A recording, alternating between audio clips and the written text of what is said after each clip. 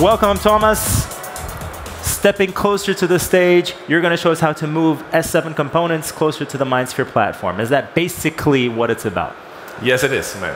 Okay. Perfect. Okay. A yes means I can move off the stage. For sure. Have fun. Thanks a lot for staying here.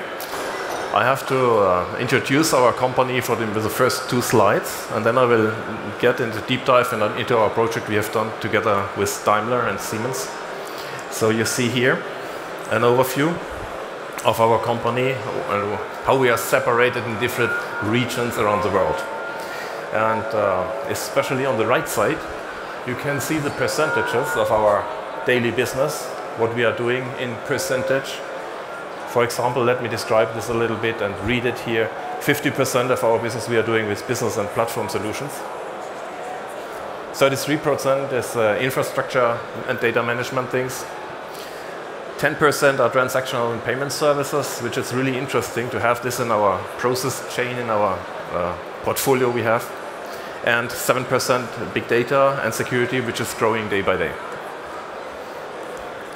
Let's go ahead to show you a few pictures of the things of companies we are working with, automotive, non-automotive, and coming from different regions around the world.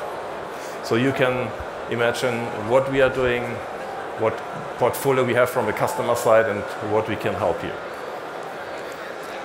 Let's make a deep dive into the project I want to talk about now. So the scope of the project was related to get closer to S7 components from Siemens. We started at the customer as a strategic MindSphere partner of Siemens. We are this, and we are doing on-premise solutions. We are a preferred partner here of Siemens to enable this for the next time. And this was also initialized as we started to get closer with them to make this project which I'm talking about. The challenge was to help the customer in a so-called multi-company scenario. There was in the middle there was a component from IBM which is called Manufacturing Service Bus, and we brought Siemens to the stage and we connected all the things to the MindSphere platform to enable the signals coming from the production cell to send the data into the MindSphere platform. The progress we had in our project was we supported this customer for enabling a so-called holistic solution, which means not only getting the data from the sensors, making analytics, making cockpits, show the customer what the data are doing and what the data he can do in addition to this with his data for the future. Key success factors was a possible downtime. It is possible to reduce the downtime from 5 to 10%. And here I will explain this in the slide later to reduce, to decrease the ramp-up time of a machine which the customer is using in this production line. And last but not least, it was really successful for us to have this solution running and to have this in a steering committee. We have made a presentation there. It was a really successful solution. So you have not only to do the things, you have to talk about this, and we have done this as well together with Siemens and the customer, the end customer.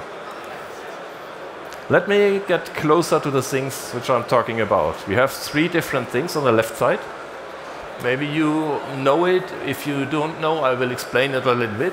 A ramp-up time, you can imagine it's a time if you are buying a machine and the seller is saying, okay, this machine is running now on your side, you have to do a lot of customization. And you have to do this not one time. If you are buying 200 machines, you have to do this 200 times. So you can imagine how many activities you have to do. And with the solution we have done, we are able to reduce this so-called ramp-up time as the first, let me say, goal we had. Decreasing the downtime is a normal process, not only for the automotive industry. In every production lines, you want to decrease the downtime. And we made a deep dive into the cycle time area of these components and of the production lines to show where are the problems are coming up. And to make an analytics to see what's going on here. Why do you need 5 milliseconds more than another part is needed for this in another location? And the third part here is to prevent and monitor machine stoppages. This is a really complexity thing. It's a strong complexity thing. You have to make an analytics on coding. It's a little bit hard to imagine this, but you can, let me say, make a deep dive into the code, not only from the correctness of the code, from the performance of the code.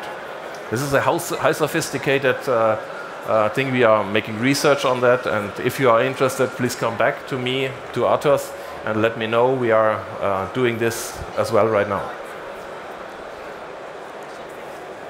What was the different things of the solution we made? We enabled the customer to navigate into the production line. This means not only from a geography perspective to make a selection of a location. The customer was able to select a hall. Inside the hall, we were providing the map of the hall. And at the end, the customer was able to navigate to a production line. This was the first point to see what is in your focus, where you want to take a look on. The second thing here is to track the cycle times. As I described before, a robot arm, for example, is going from position A to position B, moving downwards or upwards. And you can directly follow the things into the S7 component, which steps the machine is doing. If you are doing this, you want to see what was happened 300 times before, 300 units before you are working right now. So we made a so-called persistence layer to enable the customer to step forward and backward to get an overview of the history of the production line. This is also very important for a lot of production lines, and it's sometimes, I'm wondering why they do not have this right now. At the end, you are getting an additional overview of insights of the data if you're making analytics on these cycle times. And I will come back 2 slides later to a special point of this. As I have talked about it, we have built this an application with, let me say, 4 different areas.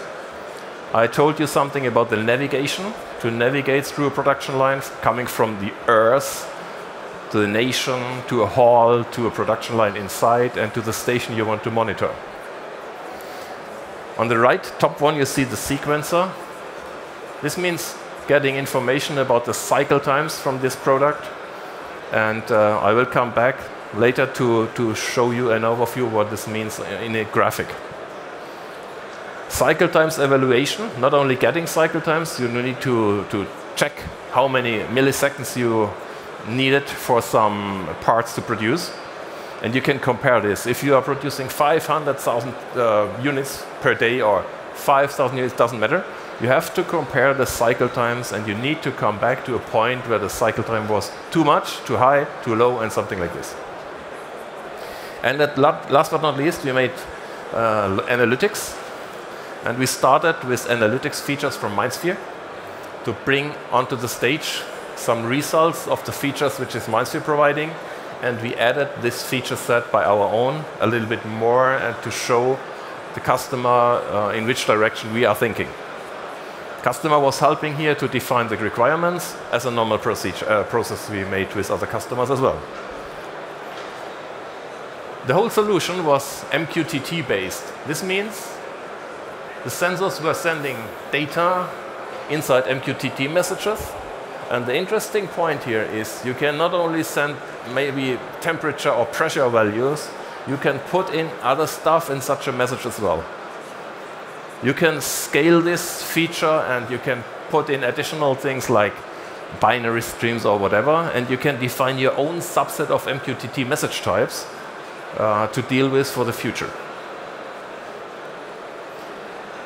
These messages we flagged for using with MindSphere.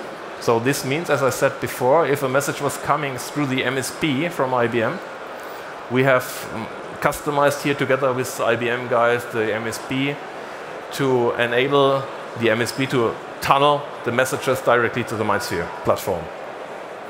We created a listener on the MindSphere platform to get these messages and to work with the content of the messages. And as I said, different message types were coming up, And we decided what we have to do with the content from the different message types. Here I show you a screen with the thing which I talked about here on the right side. It's a graph. And these are the steps of an S7 graph. And you can imagine this needs a few seconds to step through the things here on the right side. And if it works as a valid process, it was all on green. And if something was going bad, it was red. I will read now, because the time is a little bit short here. Setting up the existing requirement to run with MindSphere was a walkthrough step here. Enable communication overall, create a listener, as I said. Creating a stable persistence layer to move forward and backward. Making an application for smart start and first progress in analytics, like a cockpit in analytics features. And get sequence information here, deeper and deeper. This is the result, and the results we have reached. Analytic features to track historical data. Tracking and monitoring of sequence cascades. Cycle times analytics, upcoming production error evaluation, and management overview at the top. So let's talk about the next future steps which are possible. If you want to go ahead, or if the customer wants to go ahead, we can enable a scalable analytic reporting toolset. And we can support the complete production line with dialog within SPS graph itself.